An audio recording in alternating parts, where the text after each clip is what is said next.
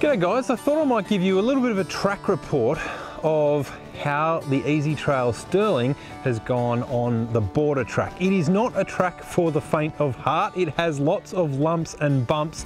In fact, in a lot of ways, it is just as challenging as the Simpson Desert. Maybe a little bit shorter, but every bit as challenging going up and down those sand dunes. So having a camper trailer behind you, well, it does certainly put it to the test. Now, this is a Mark 3, so it's the third generation for the Stirling.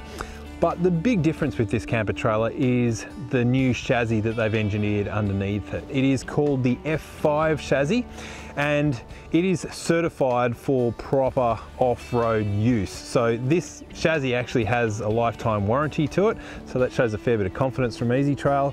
And I guess the big tester is, how has it gone over this journey? And it definitely gets my 2 thumbs up. It's got independent suspension under there, so it does float over the dunes really quite well.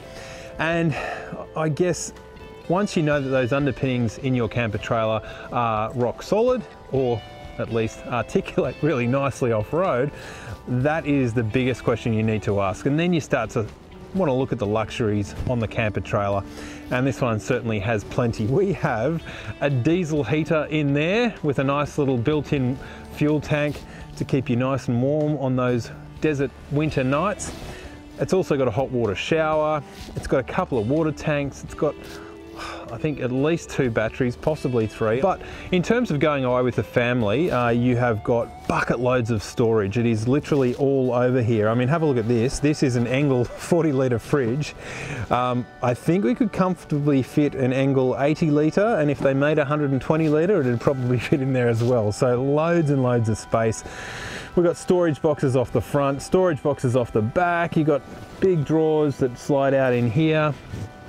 You've got a massive kitchen in here. The kitchen is exceptionally sturdy, really. You've got the water pumps there, so you can feed hot water in there as well.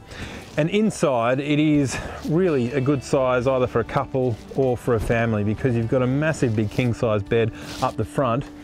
Down the back end, you've got a nice lounge area, but you can also turn that into a bed. So if you want to sleep the kids or anything up the back end of this camper, dead easy to do. Just lower the table down, rearrange your cushions, and you have even more accommodation there. And if you want to turn even more of the outside into a living area, then you can put walls down all over here and have a really expansive living area. I don't tend to do that personally unless I'm going to stay somewhere for 2-3 nights, because it does take a little bit longer to set up.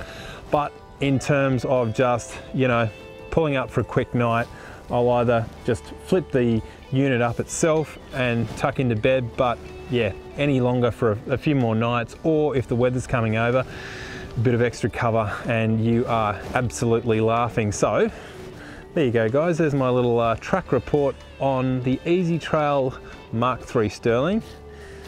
Not a bad bit of gear.